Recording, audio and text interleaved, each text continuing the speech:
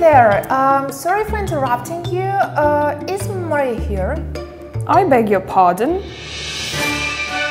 Hello everyone. Have you ever talked to a person and then it appears that you cannot make out what the person is saying? Right.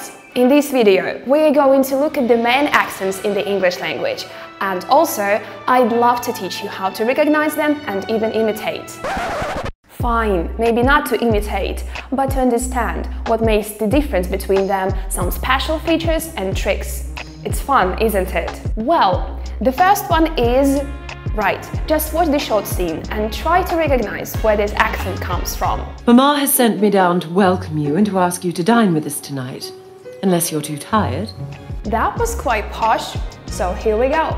Received pronunciation, or Posh British English, or Queen's British English. This is a well-known English accent, spoken by the royal family and other members of the upper classes in the UK. It is an accent that fascinates many non-native speakers and students, as it sounds quite posh, elegant and luxurious, but however, quite old-fashioned. If you want to speak with a posh accent, or let's call it modern RP, here are some tricks for you. Proper pronunciation and good articulation are highly important. I was born to rule the Seven Kingdoms.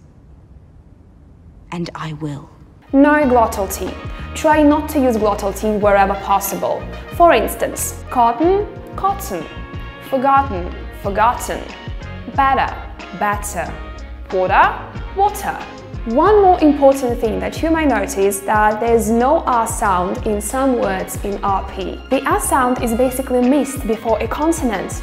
Here are the examples. Dark, dark, born, born, afford, afford.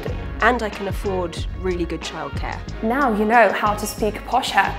Oh, it's tea time.